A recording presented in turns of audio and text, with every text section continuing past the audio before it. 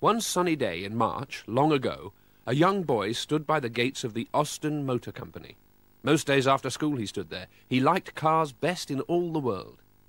This day his eyes widened because this car was different. It was blue with a black hood and 4 brass lamps. But what made it so different was the curly brass horn bolted to the windscreen. "That car's for me," he shouted, and the men laughed. "It is the only car for me," he thought. But as he was only 7, he could do nothing about it. He walked home in a dream. Weeks later, Gumdrop was amongst all the other new cars in the showroom. A grand lady sailed in. "I am the Lady Mayoress, and I want a car in which I shall look my best." She stopped in front of Gumdrop. "What a magnificent motor! And it matches my dress to perfection." So she bought Gumdrop. Later that year, Gumdrop appeared in the Lord Mayor's procession. Soon it started to rain, so the chauffeur stopped to put the hood up. "My new hat! It will be ruined!" screamed the Lady Mayoress. She was so upset about the hat that she decided to sell Gumdrop and get a saloon car. So Gumdrop was for sale again.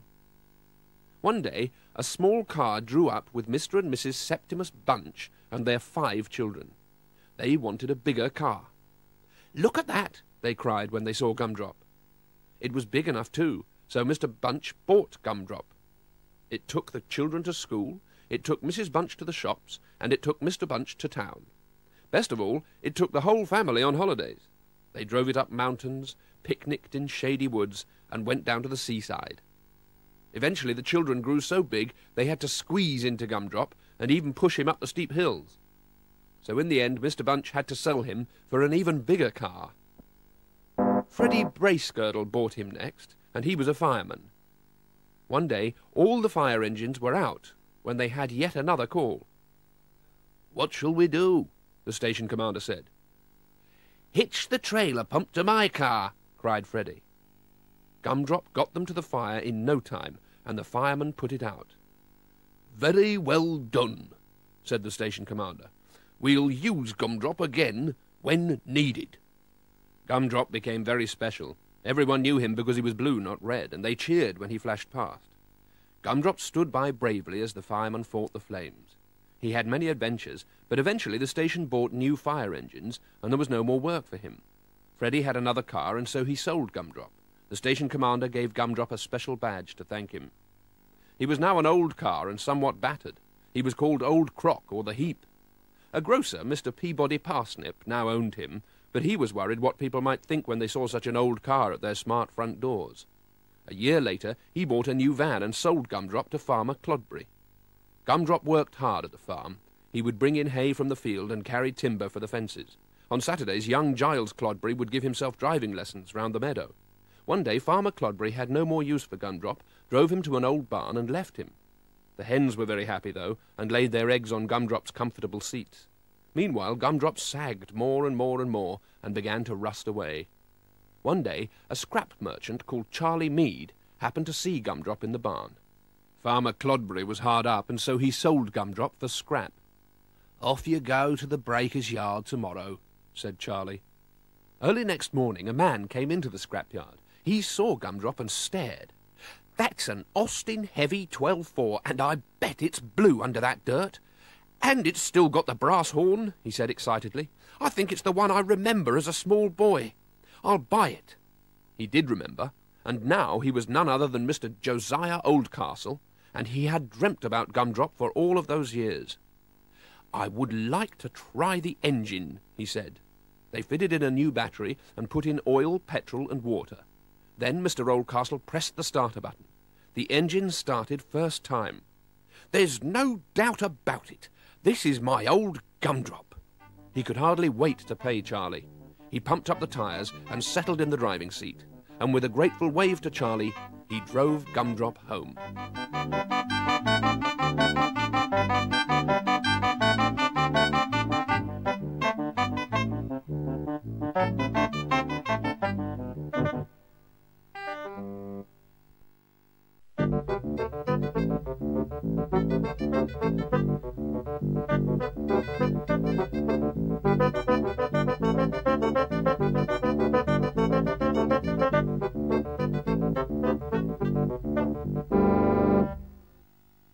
It was holiday time in Cornwall and the traffic was very heavy.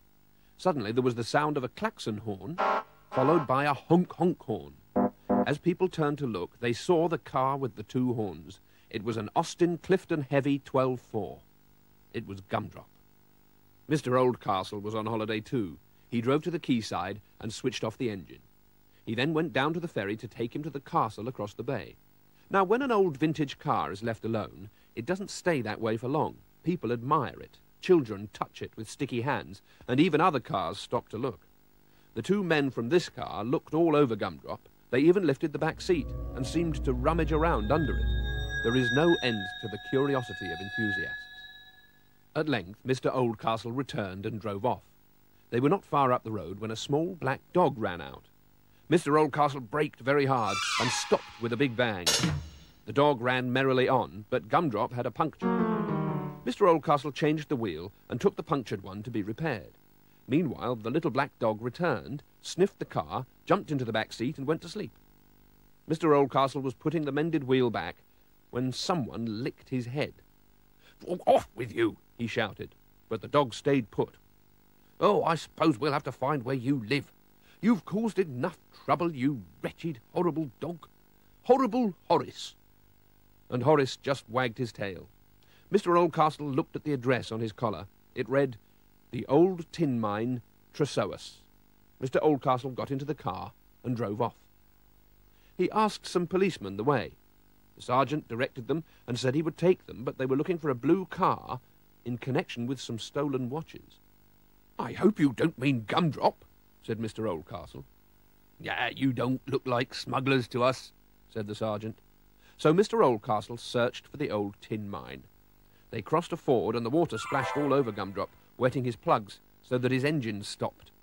Mr. Oldcastle lifted the back seat to get the spare set of plugs and was astonished to find a strange parcel. Mr. Oldcastle was more astonished when he opened it. It was full of watches, 100 or more.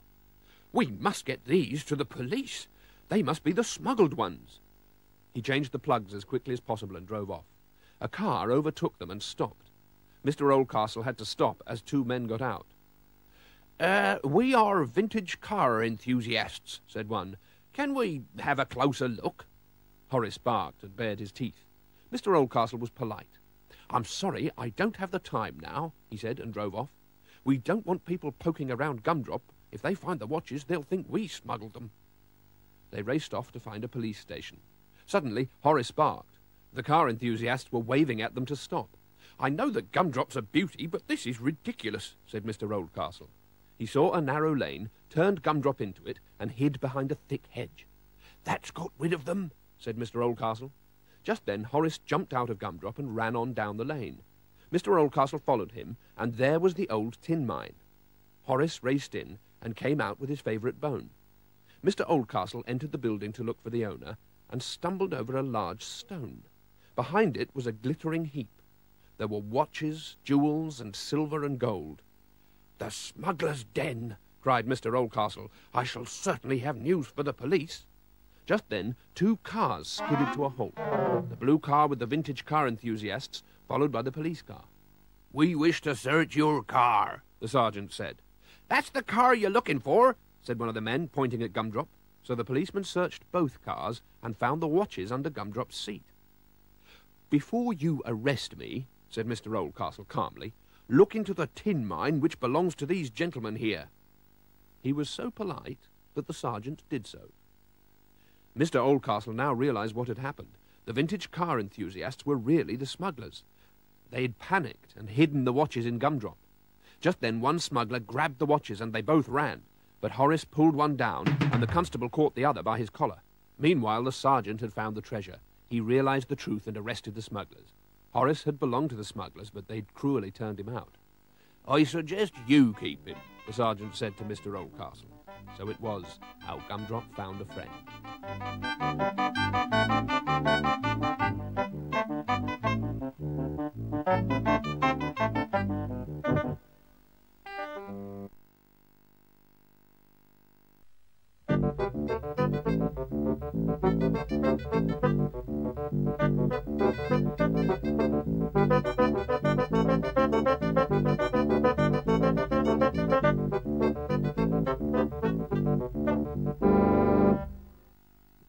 Mr. Josiah Oldcastle had a blue vintage car called Gumdrop. He would have loved to enter Gumdrop in a race, but it was too slow. "We can still watch the vintage car race," he said.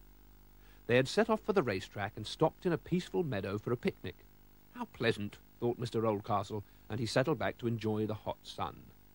He was dozing off to sleep when Horace started to behave in an extraordinary manner. He sniffed around Gumdrop's controls, pushing and pulling. "Stop that," warned Mr. Oldcastle, but Horace didn't, and zoing! The amateur case flew open. "Now look what you've done," began Mr. Oldcastle, and he stared.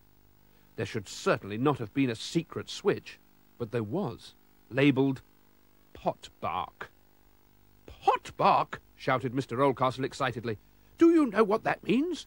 It's short for pull out to beat any racing car," he said, dancing about. "Gumdrop can go really fast now, and we can enter for the all-comers scratch race." And that's exactly what they did. Gumdrop stood at the starting grid among the fastest vintage cars ever assembled. The other drivers wondered why such a slow old car had entered, but Mr. Oldcastle thought, "I'll show them." Then the flag went up, a horn sounded, and they were off. The cars thundered away, leaving Gumdrop a long way behind. Now was the time to act. Mr. Oldcastle pulled the pot bark switch. Gumdrop shuddered, his engine roared, and he leapt forward like a space rocket. In a flash, he overtook the other cars, and he won the race by 6 clear laps. The crowds cheered Gumdrop, but the other drivers were very angry. "Impossible! Gumdrop's a fraud! Oldcastle's a cheat!" they shouted. Mr. Oldcastle didn't wait. He felt guilty about the secret switch and drove quietly away. But that wasn't good enough for the angry drivers. They pursued Gumdrop up the road. Mr. Oldcastle turned Gumdrop into a side road, then across a field, but the other cars were catching up. Then he came to a river, and no bridge. "We shall be caught!" cried Mr. Oldcastle. But Horace began to bark. He'd found a switch under the carpet, which said Pot Sorek. "It means pull out to sail on rivers and canals," shouted Mr. Oldcastle. Horace pulled the switch, and Gumdrop splashed into the river. Mr. Oldcastle gave a cheerful wave to the furious drivers who were left on the bank. Gumdrop chugged on like a motorboat, his big wheels keeping him afloat. "This is the life," said Mr. Oldcastle. They sailed past amazed bargees on the canal until they came to a lock. Mr. Oldcastle heard excited shouts and saw that the vintage car drivers had again caught up. Mr. Oldcastle sighed, but just then Horace barked excitedly. "Not another switch?" asked Mr. Oldcastle. Yes, he had found another switch, behind the battery, labelled Pot Flab. "You clever hound. It means pull out to fly like a bird." Horace duly pulled the switch. Gumdrop's engine whirred like a helicopter, the silver wings on his radiator began to rotate, and Gumdrop slowly climbed into the air. "Saved again in the nick of time," said Mr. Oldcastle. He gave the drivers a cheerful wave. As they flew over an airfield, they heard voices. "Have you come to join our vintage flying display?" asked a parachutist. "What a funny aeroplane," said another. Then something dreadful happened. Gumdrop's engine began to sound like a lawn-mower, then like a sick sewing machine, then like nothing at all because it had stopped altogether. Gumdrop began to fall. "We've run out of petrol," shouted Mr. Oldcastle, "and there's no petrol in the sky." He grabbed Horace and shut his eyes. When he opened them again, Horace was sitting beside him in Gumdrop in the hot sunny meadow just as before. "It was a dream," exclaimed Mr. Oldcastle to his great relief. He hugged Horace. Horace was fine. Gumdrop was fine too, and there were no secret switches, which was just as well. They only caused trouble. After such an extraordinary dream, Mr. Oldcastle decided to leave the vintage car race well alone. So they turned back for home. Gumdrop's engine sounded once again like an Austin Heavy 12.4 engine should sound. Racing and sailing were not for him. And as for flying, Gumdrop was well content to remain firmly on the ground.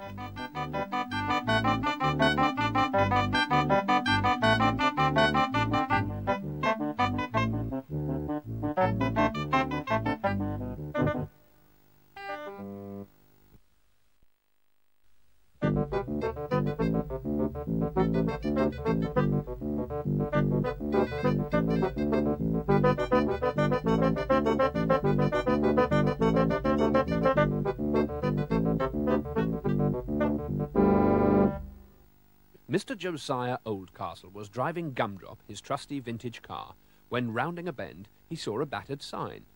It was the entrance to a zoo. "Let's go in," cried his grandson Dan. "I love elephants." Mr. Oldcastle did too, but this zoo looked so dirty and decrepit. Dan insisted. Horace the dog barked excitedly, and so Mr. Oldcastle gave in. Inside it was even worse. The animals had cramped cages and looked hungry, cold, and miserable. Bunbo the elephant poked out his trunk for food, and Dan gave him a bun. "Stop feeding that beast!" roared a voice. It was Barmy Bigshot, the owner, holding a gun. Horace snarled. "Get that dog out of here and take that scrap heap of a car with you. We're closed," bellowed Bigshot. Mr. Oldcastle was furious. Scrap heap, indeed! He shouted back that the zoo was a disgrace and he'd get it closed. Barmy Bigshot fired his gun in the air and stalked off. "Bigshot's really balmy," growled Mr. Oldcastle as he drove away. Suddenly he braked hard and stalled the engine. Bunbo had stepped straight through the crumbling wall and was galumphing away. "It's Bunbo! He's escaped!" said Dan joyfully. "Let's go after him." But the car wouldn't start. Then Mr. Oldcastle honked Gumdrop's horn in a special way. Bunbo stopped and trumpeted back, sounding just like Gumdrop. Then he galumped back to the car. "We've got to get away from Barmy Bigshot and find you a good home. You mustn't go back to that dreadful place," said Mr. Oldcastle. He stopped outside a village, left Bunbo, and fetched hay and buns. But Bunbo wasn't there when he got back, and Horace was trying to tell him something. Just then a police car arrived. A sergeant jumped out, told them that there was an elephant loose, and then sped off. Where was Bunbo? Horace seemed to know. Behind some bushes they found him splashing in a pond. Dan honked Gumdrop's horn, called, "Dinner's ready," and Bunbo came, dripping. He ate the hay and buns, and then they all set off again. Bunbo ran so fast they couldn't keep up. A farmer saw him coming, panicked, and jumped the hedge. Bunbo scooped up some turnips and charged on. Mr. Oldcastle was dismayed to see the elephant grab some flowers from an old lady at the roadside. Bunbo raced on. Gumdrop stopped, out of petrol. Mr. Oldcastle honked the horn in its special way. Bunbo galumped back to them and pushed them to a garage. Whilst Gumdrop was filling up, Bunbo helped himself to the vegetable man's fruit and vegetables. It was naughty. He saw a stream and stopped for a drink. At that moment, a huge truck lurched to a halt. Barmy Bigshot jumped out and fired his gun. "You're a thief," he shouted at Mr. Oldcastle. "I want my elephant back." "You're a bully," shouted Mr. Oldcastle. "You shan't have the elephant." Bunbo spurted a huge jet of water at Bigshot, knocking him over. Then he spurted the engine and stopped it. "Well done, Bunbo," Mr. Oldcastle was impressed. "We must be off before Bigshot dries out." They hurried off. "We must find a home for Bunbo quickly," said Mr. Oldcastle. But blocking the way was the police car. The sergeant looked severe. Then Barmy Bigshot arrived. They were trapped. "Officer," yelled Bigshot, "that's my elephant." "You'll have to give it back," said the sergeant, "or you'll be under arrest." "Oh, no, he won't," boomed a commanding voice, and everyone turned. It was Mr. Oldcastle's friend, Sir Marmaduke Rickety Cobweb. "Barmy Bigshot is under arrest for ill-treating animals." "Yes, sir," said the sergeant, handcuffing Barmy Bigshot. "You are also charged with having a gun without a licence. Come quietly now." Sir Marmaduke took Bunbo to Mildew Manor, and the others followed. He took the elephant to his safari park, where Bunbo met another elephant. Her name was Mambo. Ever since, Gumdrop regularly visits the safari park. The other animals from Barmy Bigshot's zoo are there too. Happiest is Bunbo, and Dan brings extra buns for him, Mambo, and their baby elephant. Then he honks Gumdrop's horn in its special way, and the elephants trumpet back.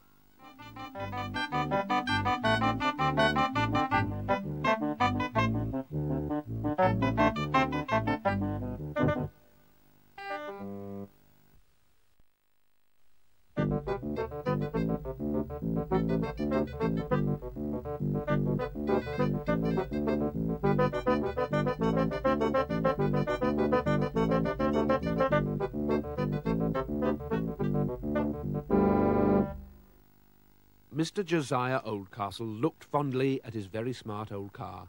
It was a smart car, but to make Gumdrop the very smartest car, he needed a pair of silver wings to go under the thermometer. But no one made them any more. "Just the same, I'll go and search," said Mr. Oldcastle.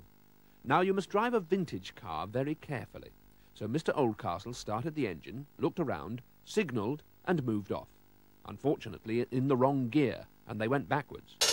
"You've knocked me bike over," shouted the postman. "Mind where you park your bike," shouted Mr. Oldcastle. But they were both sorry. "With your post there's a copy of the Highway Code," the postman said. "We both need a lesson in road safety," said Mr. Oldcastle, and so they read it over a cup of tea. The next day, Mr. Oldcastle looked for the silver wings. Suddenly, a fat man with a bushy beard ran straight into the road. Gumdrop stopped very quickly, lurched, and burst a tyre. Bang! Mr. Oldcastle shouted, "Stop and look before you cross! Don't cross between parked cars, and don't run!" The man had learnt a lesson and was sorry, but now Gumdrop had a burst tyre. Next day, Mr. Oldcastle searched for the silver wings and new tyre. It was raining, and as Gumdrop approached a pelican crossing, the lights turned to green, but a man with a big umbrella ran out. Gumdrop skidded into a bollard, breaking a brass lamp. Mr. Oldcastle roared, "When the little man is red and the beep bleeping has stopped, don't cross and don't carry an umbrella in front of your face. Cars can't stop quickly on wet roads." The man had learnt a lesson, but Gumdrop had smashed a lamp. Next day was sunny. Mr. Oldcastle now searched for the silver wings, a new tyre, and a brass lamp. Suddenly, 3 children dashed out from behind an ice cream van. Gumdrop turned quickly, crunched his front wing, and splashed ice cream into Mr. Oldcastle's face. "Never, never, never run out from behind vans," he shouted angrily. The children were very sorry and had learnt a lesson in road safety. Next day, Mr. Oldcastle was out again, looking for silver wings, a tyre, a lamp, and a new front wing. He was tired of everything happening to Gumdrop and closed his eyes. He should never have done that, as he nearly hit a man on a pedestrian crossing. "You careless old man," he shouted at Mr. Oldcastle. "You should have stopped, and you've broken my car clock." Mr. Oldcastle was sorry, and gave Gumdrop's own clock to the man. "I've learnt a lesson in road safety myself now," sighed Mr. Oldcastle. Next day, Gumdrop needed silver wings, a tyre, a lamp, a new front wing, and a clock. Round the bend, a little dog ran into the road. Mr. Oldcastle split the rubber bulb trying to honk the horn, then swerved the car. A van ran into Gumdrop's boot, bending the spare wheel, but the little dog was saved. An old lady ran after the dog. She was very grateful it was safe. "Always keep your dog on a lead," Mr. Oldcastle told her. At last he found the tyre shop. It was the man with the umbrella who came out. "I want to thank you for saving me the other day, sir," the man said. "We have a tyre and a wheel for your car. Allow me to present them to you." Then Mr. Oldcastle went into the shop selling wings. The owner was the man Mr. Oldcastle had nearly hit on the pedestrian crossing. "We don't sell silver wings," he said, "but we have a new mudguard," he said, "and here is your car clock if you care to pay for the repairs to mine." Mr. Oldcastle paid gladly, and went out with a new front mudguard and Gumdrop's own clock. He then went into an antique shop where he instantly recognised the man with the bushy beard, who recognised Mr. Oldcastle too. "We found an old brass lamp and a new rubber bulb for your horn," he said. "Permit me to present them to you for saving me the other day." As Mr. Oldcastle thanked him and turned to go, he ran into the old lady and the little dog. "Bless my soul," she said, "I've been searching for you to repay you for saving my dog." She was fumbling in her bag. "We should like to present Gumdrop with this." She pulled out a pair of shiny silver wings. Mr. Oldcastle was delighted.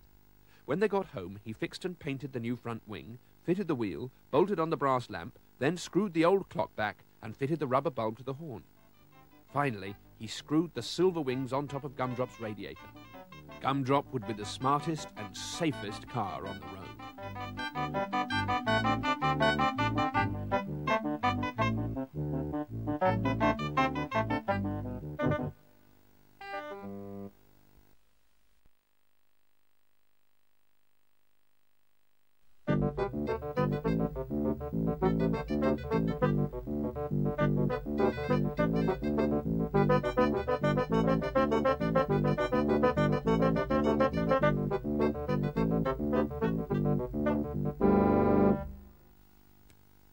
One sunny fine morning, Mr. Josiah Oldcastle twitched his floppy moustache.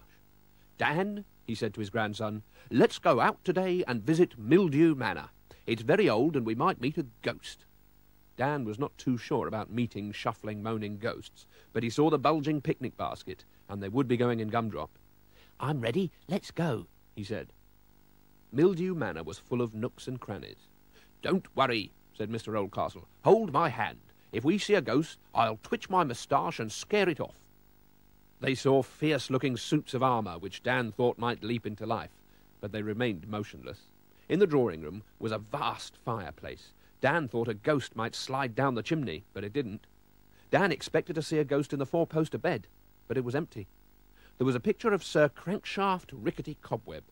He loved cars, but was very forgetful. He lost a car on the estate one day. "Fancy losing a car," thought Dan, a very odd man indeed. It was when they walked along a dark and shadowy passage that it happened.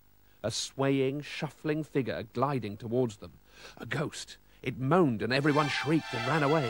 Mr. Oldcastle stood firm and twitched his moustache. Once, twice, 3 times. A funny thing happened. The ghost stopped moaning, giggled, and then burst out laughing, took its head off and tucked it under its arm. Your moustache is so funny I can't keep this up any longer. I'm Sir Marmaduke Rickety Cobweb, owner of this manor." Dan was happy it wasn't a ghost. "Unfortunately, we don't have a ghost," explained Sir Marmaduke, "but the visitors want one, so I have to pretend to be one myself. If I could find a real ghost, I'd give it a special room with a sign saying, 'This way to the ghost.'" When Sir Marmaduke saw Gumdrop, it was as if he had seen a ghost. "What a beautiful car!" he exclaimed. "My Uncle Crankshaft would have loved it." Mr. Oldcastle suggested that Sir Marmaduke come with them in Gumdrop to share their picnic. They drove to a hill on the estate. "This is lovely. I haven't been up here for years," said Sir Marmaduke. They stopped Gumdrop and settled down for the picnic. Dan clambered into Gumdrop's driving seat, his favourite place. After the picnic, Sir Marmaduke practised being a ghost. He moaned and shuffled, and Mr. Oldcastle twitched his moustache at him. Dan thought they were very funny and jumped up and down. In doing so, he must have kicked against the handbrake because the car started to move downhill. "Stop!" yelled Mr. Oldcastle. "Pull on the handbrake! Press the foot brake!" Gumdrop was rolling faster. Dan was too short to reach the foot brake and needed both hands for the steering wheel. It was hard work, and when they reached a steep bend, Dan was unable to turn quickly enough. Gumdrop rolled across a ditch and on downhill. Dan steered between some trees and bushes and with a little bump, finally stopped. "Where have they got to?" called Sir Marmaduke anxiously. "I've never been in this part of the estate before." Mr. Oldcastle found Gumdrop at last, and was very relieved that they were not hurt. Dan was relieved too, although he was shaking a bit. Then he saw what they had bumped against. "Look what Gumdrop has found," he shouted. "A great big, leafy, mouldy, mildewy, muddy, beautiful old car." Mr. Oldcastle's moustache twitched so many times that his glasses fell off. Then he shouted, "It's a ghost! Sir Marmaduke, come and see a ghost!" Sir Marmaduke stared. "This must be the car which my Uncle Crankshaft lost all those years ago, and your clever Gumdrop has found it at last." He calmed down a bit. "Why did you call it a ghost?" "Because, my dear sir," replied Mr. Oldcastle, "this car is a Rolls-Royce Silver Ghost." And so it was that Gumdrop had found a ghost for Mildew Manor, a lovely old car. It's on view at the manor, beautifully repaired and polished in its own room, with a notice saying, "This way to the ghost." People come for miles to see this real and lovely ghost, and Sir Marmaduke has no need to shuffle around and moan any more. And on warm, sunny days, Mr. Oldcastle and Dan drive over in Gumdrop to Mildew Manor. Gumdrop in front, the ghost behind, to the delight of all.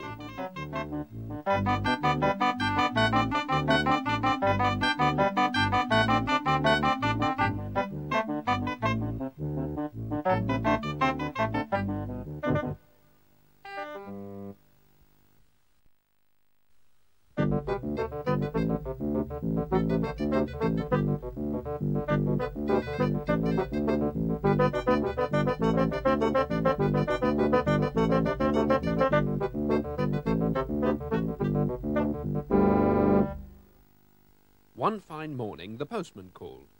"I hope it's good news," said Mr. Oldcastle, and it was. "I've won £10,000. He danced for joy, and the next-door children joined in.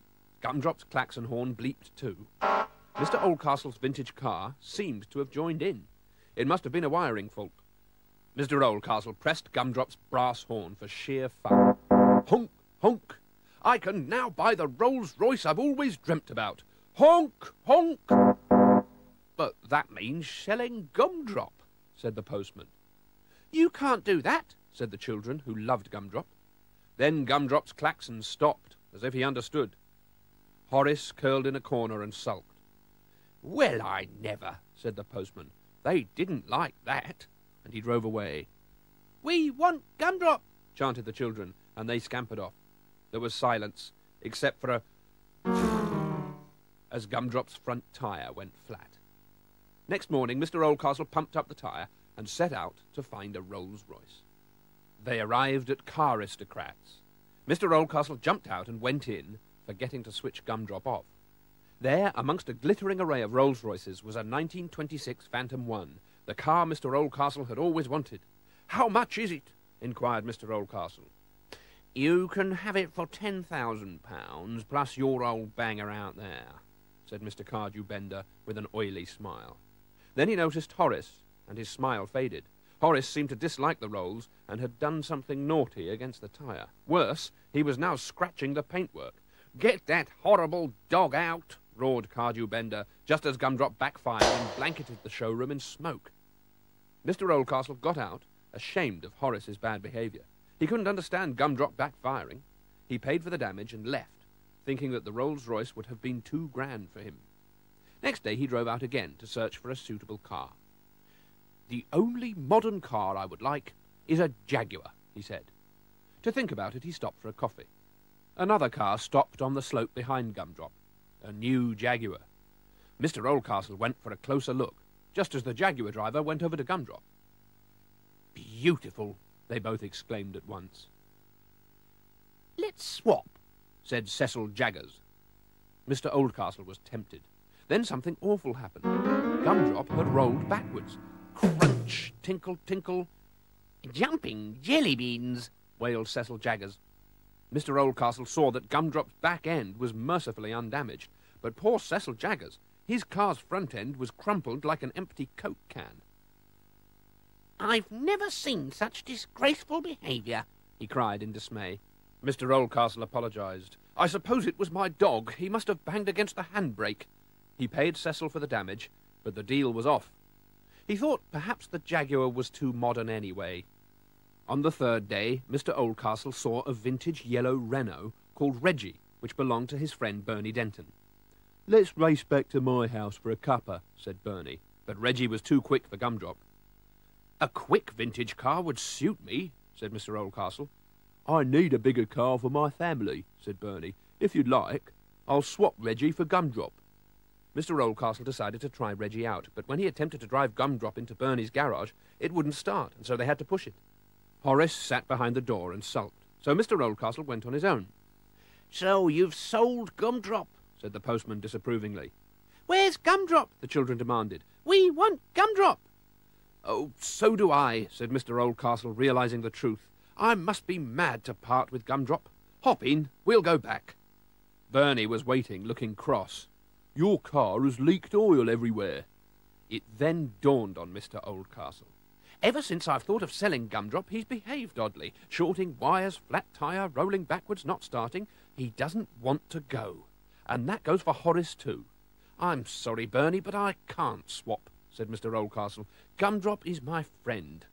"Of course he is," said the little girl. "The mess on the floor, it's oily tears." Mr. Oldcastle smiled. "I'll keep Gumdrop forever." At that instant, Gumdrop's horn bleeped again. He seemed to have understood.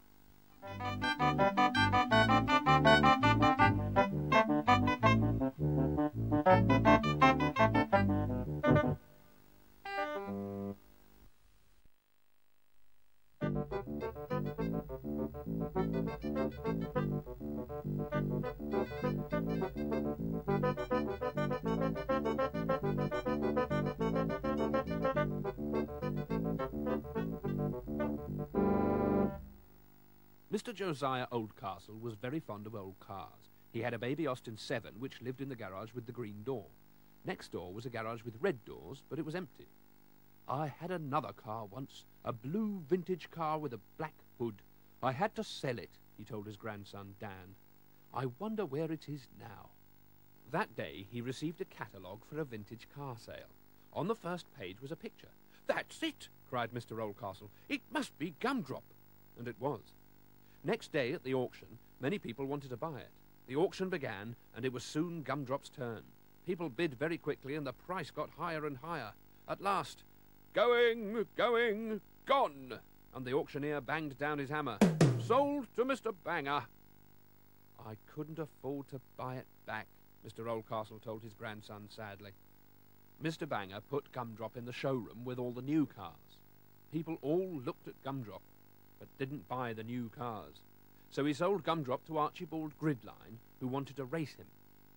"That car's not smart enough for me," Mr. Banger said. Archibald went to his garage, removed Gumdrop's hood, and took off the brass horn. Next day he raced Gumdrop at Silverstone. They went roaring round the track, but the other cars went faster. Then there was a bang, and Gumdrop stopped. His engine was broken. Rocky Basher helped push Gumdrop back off the track. "I'll buy it to race at the autocross," he said. "OK," said Archibald. "It's not fast enough for me." Basher repaired the engine, took off the wings and lamps to make Gumdrop lighter. Then he painted it yellow with green stripes. Next day he raced Gumdrop, but the wheel fell off. Bodger Prescott helped with the wheel. "Will you sell it to me for a hill climb?" he said. Rocky Basher agreed, because Gumdrop wasn't light enough for him. Bodger took off the windscreen, the running boards, and the spare wheel. Next day he entered the hill climb. All the cars roared up the hill. It was very slippery. Suddenly a jet of steam came out of the radiator, and Gumdrop had to stop. Bodger was out of the race.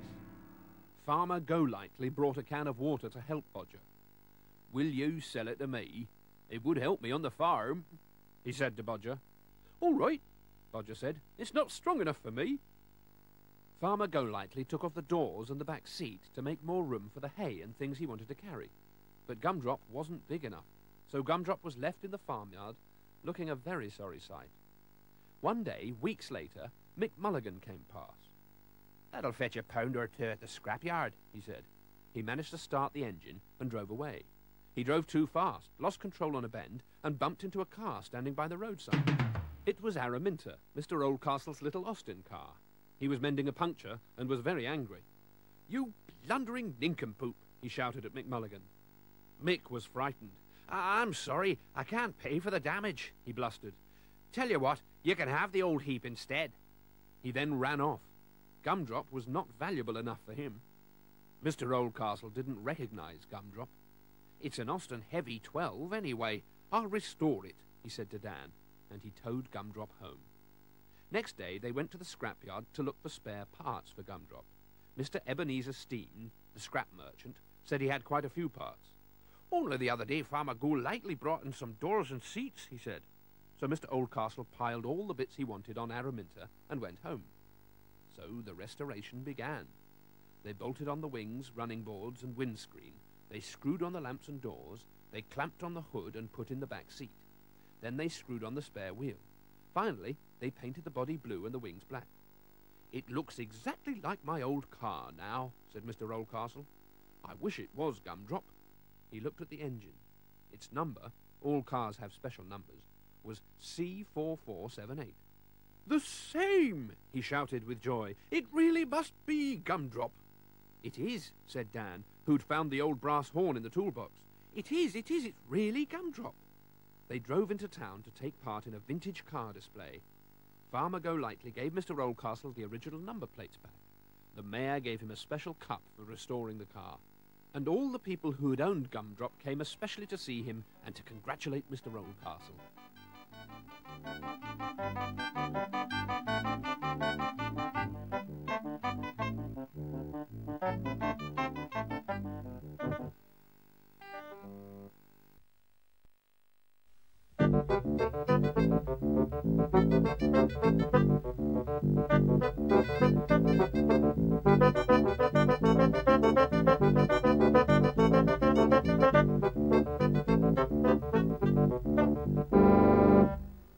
The thing that Mr. Josiah Oldcastle enjoyed best in life was driving his car. No wonder, because it was a very special car indeed. It was Gumdrop. He should have been enjoying himself today, but not on this motorway, the most crowded and smelliest of them all. At long last they turned off. "This is much better," said Mr. Oldcastle. They were going to stay with Sir Marmaduke Rickety Cobweb at Mildew Manor for the peace and quiet of his safari park. Suddenly, a bulldozer came out from nowhere, and Gumdrop nearly ended up on the huge shovel. "Really, this is too bad," said Mr. Oldcastle. "What's a bulldozer doing at Mildew Manor?" Sir Marmaduke looked upset when he greeted them. "I have bad news. A new motorway is to cross the safari park. Work starts on Monday." Mr. Oldcastle was appalled. What would your animals think of a smelly motorway? Horace didn't like it either. Together they decided to act. First, a petition. Next morning, Gumdrop and Bunbo the elephant collected so many signatures that Bunbo had to hold the long petition above his head. The giraffe helped too. By the end of the day, over 1,000 people had signed their names. The next plan was to keep the bulldozers out of the park. They were huddled in a menacing bunch outside the fence, like beetles ready to crawl. Sir Marmaduke asked the keepers to bring all the big animals to join a picket line to face the bulldozers. "So far, so good," said Sir Marmaduke. "All we need now is something special to stop the motorway for good." He scratched his head, but couldn't think of anything. But there was work to do. For the next 2 days, Mr. Oldcastle and Gumdrop took huge loads of food for the animals. The weight made Gumdrop's wheels sink into the soft ground. On yet another trip, Gumdrop got stuck. The wheels kept on spinning, but Gumdrop just sank deeper and deeper. A keeper came to help. "This is a job for the elephant." Bunbo was hitched up, and he pulled Gumdrop out. Mr. Oldcastle looked at the deep rut Gumdrop had churned up. Something at the bottom glinted. What on earth could it be? "Horace," he commanded, "dig, boy, dig." Horace needed no encouragement. He could smell something. He emerged from what had become a great big hole with a big bone. Mr. Oldcastle, Sir Marmaduke, and the keeper were staring, for in the hole was an ancient pot with gleaming pieces around it. Bunbo reached down with his long trunk and brought up the pot. Streams of coins poured out, straight into Sir Marmaduke's hands. "They are ancient Roman coins, by Jupiter! A treasure trove!" Mr. Oldcastle was excited too. Perhaps this was the special thing they needed. Sir Marmaduke telephoned his friend Professor Octavius Shard, the world-famous archaeologist, who came straight away, complete with a television crew. His expert diggers got down to work, digging here, probing there, measuring everywhere. "This is big," he said to the cameras. "Not only more treasure, but a large Roman palace as well. A whole town, too, if my name's Octavius Shard." "Unfortunately," said Sir Marmaduke, "this site will be bulldozed on Monday for the motorway." "Not if I can help it," declared Mr. Oldcastle. "Please lend me the treasures, the 2 petitions, and, Professor, please come too." They jumped into Gumdrop and left immediately for London. The experts at the British Museum were so impressed they acted at once. They raced across London to tell the government minister. The cameras followed it all, and that night it was on the television. Monday came, and so did the bulldozers.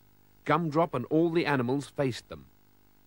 "My bulldozers must start straight away," said the chief engineer. The cameras waited for the battle.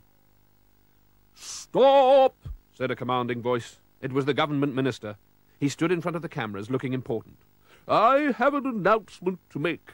This splendid vintage car," he pointed at Gumdrop, "has made a big discovery, a major Roman site. As it needs careful excavation, I have decided to build the motorway elsewhere." A great cheer went up. Even the bulldozers hooted, for they were pleased too. Bunbo trumpeted, Bison bellowed, Hippo grunted, and Horace barked. As for Gumdrop, his brass horn gave a triumphant honk.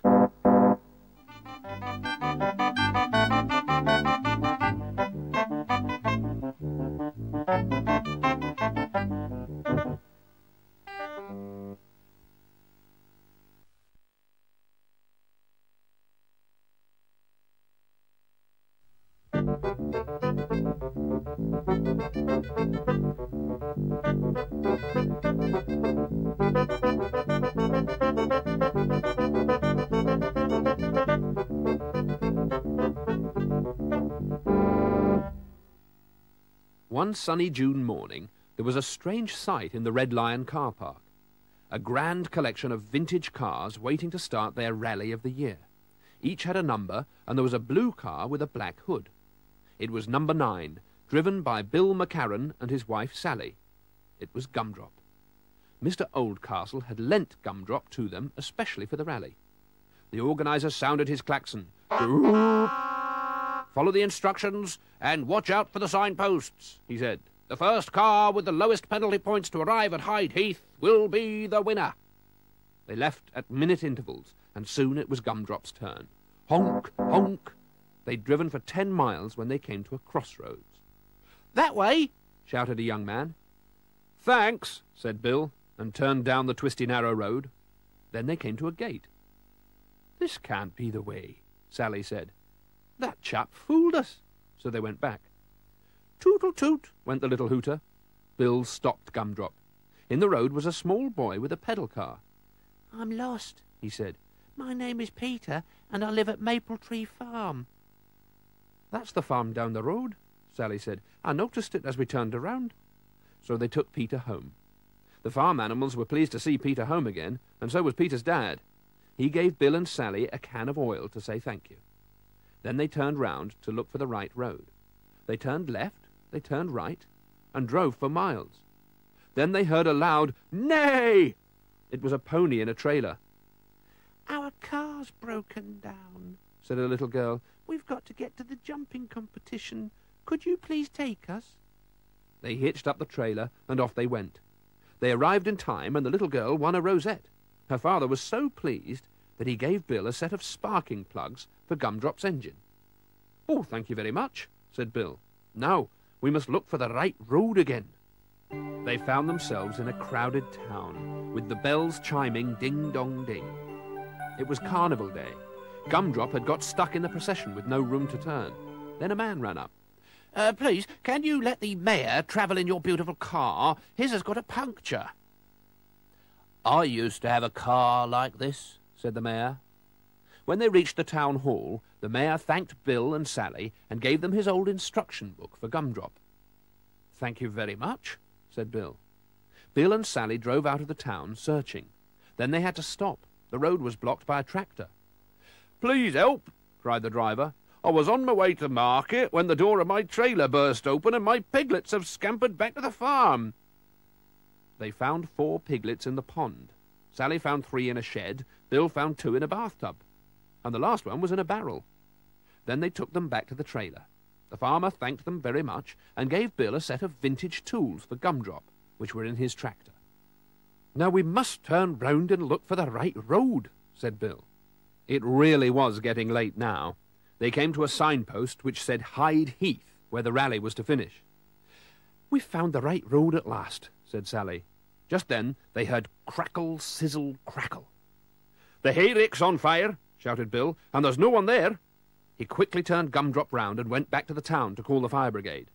They all raced back to the farm, with Gumdrop leading the way. Clang, clang, clang, clang. The firemen quickly put out the flames and saved the farmhouse. The owner had returned and was so pleased that he gave Bill and Sally a genuine vintage petrol can for Gumdrop. Then they drove on. They were nearly at the finish when suddenly a motorbike appeared. It swerved and skidded, and a parcel dropped from the back.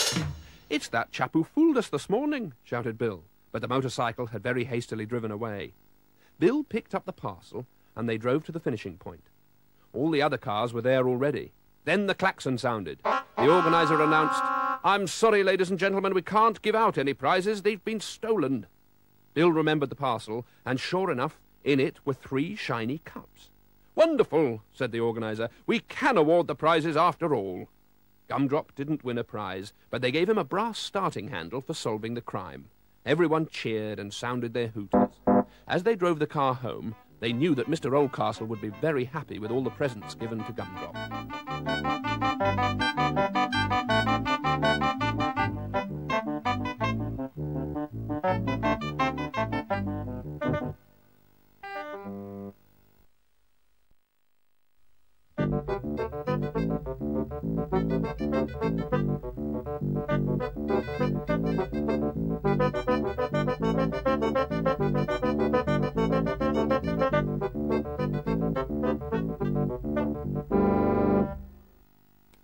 One snowy day, a honk-honk was heard in the high street. People stared at the old vintage car, and some pointed at it. Some of them waved, as they'd seen him lots of times before. A man shouted, "That car must be an original Austin Clifton Heavy 12-4. It was, and it was Gumdrop. Mrs. Maybridge explained to her daughter that Mr. Oldcastle sometimes lent it to Bill McCarran for special occasions. Bill McCarran was very proud to be able to drive Gumdrop with his shiny brass lamps and brass thermometer. He honked the horn cheerfully at some chickens by the roadside. They were stupid.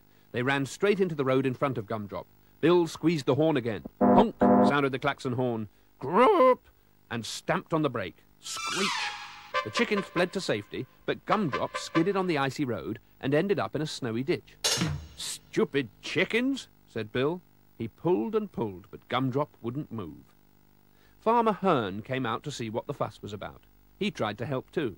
Then he called Charlie the cowhand, Mr. Pudderfat the shepherd, Alf the odd job man, and Simon his son.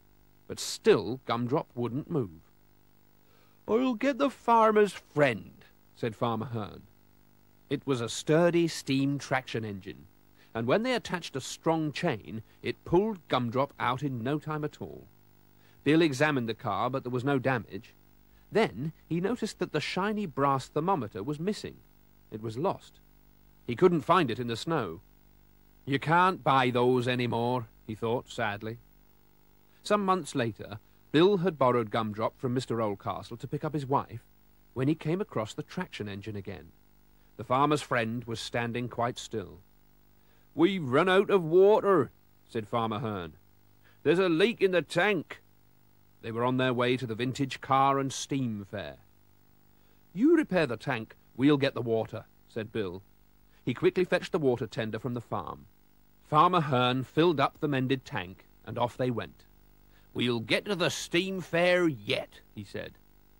Bill meant to follow, but when he went to start the engine, nothing happened. Then he realized that Gumdrop had run out of petrol. He couldn't catch the attention of Farmer Hearn. The traction engine was too far down the road. So Bill took the spare can and went off to find a garage. He met the driver of an old truck on the way. "Can't help you, but there's a garage a mile back," growled the driver. Not a very friendly man, thought Bill, and walked on. The truck drove on down the road. Then the driver spotted Gumdrop. He stopped. "That'd fetch a lot of money at the car auction, and that lad that owns it has gone for a long walk." He laughed at his mate. Without another word, they hitched up Gumdrop to the truck and drove off. When Bill at last returned with the petrol, Gumdrop was gone. "That truck must have stolen him," he cried, and he ran back to the main road for help. There he saw a line of veteran cars coming from the fair. "My vintage car's been stolen," he shouted. "Jump in," said the driver of a de Dion Bouton. "But I can't go very fast." They chugged along. "There they are," cried Bill suddenly. The truck was too fast for their old veteran car, but then it had to stop with its brakes squealing. Coming down the road and completely blocking it was a slow, wide, tall, stately machine. It was the farmer's friend back from the rally where it had won a prize. There was nothing the truck with Gumdrop attached could do. It certainly couldn't turn round in a hurry, especially when there was a line of cars coming up behind with all the occupants cheering and shouting. The thieves leapt out of their cab and ran away as fast as they could go. Gumdrop was safe. Bill filled up the car with petrol, and they were all invited to Farmer Hearn's for tea. In the farmyard, the chickens were pecking at something round and shiny. Farmer Hearn's son, Jonathan, picked it up and held it up for everyone to see. "It's Gumdrop's thermometer," cried Bill. "They must have found it in the ditch where it was lost last winter." So Gumdrop got his thermometer back, and the chickens got an extra feed that night because they had not been so stupid after all. Farmer Hearn brought out tea for everybody, and they all thought that it had been a really wonderful day. Bill wondered if Mr. Oldcastle would believe all their adventures.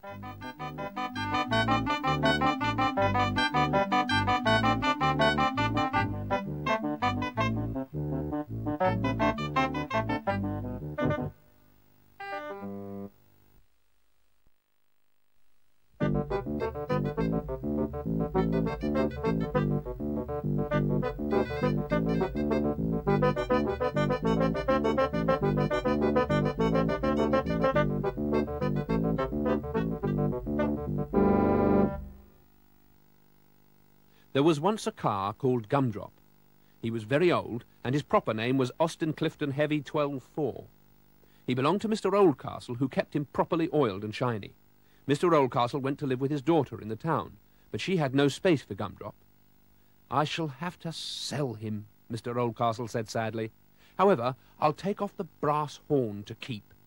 So Gumdrop was sold to Mr. Pluggett's garage. "An old crock like this isn't much use," said Mr. Pluggett, "but someone might buy his instruments." So he took them out and sold them separately. Gumdrop was left out in the yard. Nobody wanted to buy him. One day 2 burglars ran into the yard, running away from the police. "This old crock will do," said one. "No one will miss it." So they started the engine, jumped in, and were off down the road. Now an Austin Clifton Heavy 12-4 is difficult to drive. Gumdrop lurched from side to side, the brakes and gears making dreadful noises. Then, in the middle of the road, they saw a policeman. "I can't stop," said the driver. With a sharp squeal, a big crunch, a loud bang, a gurgling hiss and a dull clang, Gumdrop went straight into the window of Mr. Moppet's greengrocer's shop. Crash! The policeman walked up and arrested the 2 burglars. Gumdrop was towed away, and as Mr. Moppet tidied up the shop, he was surprised to find 2 brass headlamps. "I'll hang them up outside the shop," he said, and that's what he did. The police sergeant was a kind man. He knew a good vintage car when he saw one. "But we can't keep you here," he said. "The superintendent doesn't like old cars. However, we would like to take out the engine and battery to drive our cement mixer." And that was exactly what they did. Poor Gumdrop. Mr. Oldcastle had kept his brass horn, he'd lost his instruments at Pluggett's, his headlamps at Moppet's, and now his engine and battery had been taken out. That afternoon, a lorry came and towed him out to a field full of scrap metal of all sorts. For weeks, Gumdrop stood amongst the scrap metal.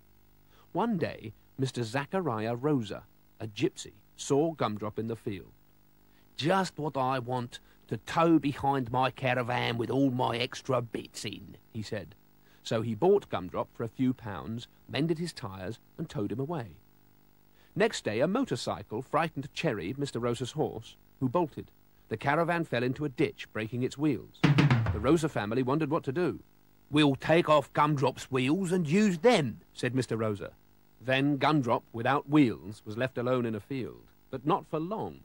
Mr. Alfred Blops, a tramp, cleaned up the seats and slept in Gumdrop at night. One morning, as Mr. Blops was getting up, a man appeared. "I'm a vintage car enthusiast, and I have been looking for such a car to rebuild for next year's vintage car competition. My name is Bill McCarran. Would you sell your car to me?" Mr. Blops accepted the money, although he'd lost his home, which he'd kept so clean. So Bill collected the car in a lorry and took him home. He straightened the dents, polished the sides, and his wife mended the hood. After weeks of work, Gumdrop stood shining good as new. But he had no wheels, no engine, no battery, no lamps, no instruments, and no horn. "I can't find these things anywhere," said Bill. "They don't make them anymore." While searching one day, he saw the 2 brass lamps outside the greengrocer's. When Mr. Moppet heard that Gumdrop was being rebuilt, he quickly agreed to sell them. Bill went to Mr. Pluggett's for some wire, and he told him about the instruments he'd got, so Gumdrop got them back too. The police sergeant had no more need for the engine and battery, so they were returned, and he told Bill about the scrap merchant. Mr. Brett, the scrap merchant, told him that Mr. Rosa had the wheels. He'd got a new caravan, and so Gumdrop got his wheels back. And so Gumdrop, fully restored, was driven to take part in the vintage car competition. There were many fine cars there when they arrived. The judging began, and 2 men looked all over Gumdrop, made notes, and then went on to the next car. Later in the day came an announcement.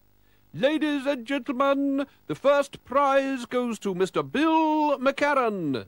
The people cheered Gumdrop, and the prize was given to them by none other than Mr. Oldcastle, the president of the club. Not only did he give Bill the cup, he also gave him the shiny brass horn he'd taken off Gumdrop all that time ago.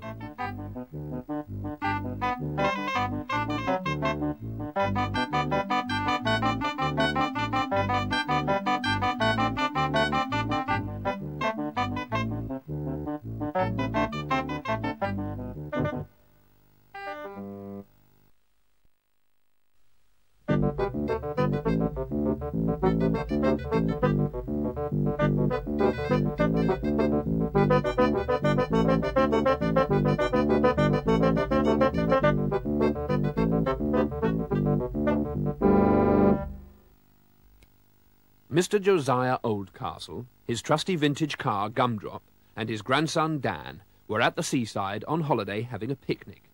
It was raining, and they were miserable. "Never mind," said Mr. Oldcastle. "Cheer up.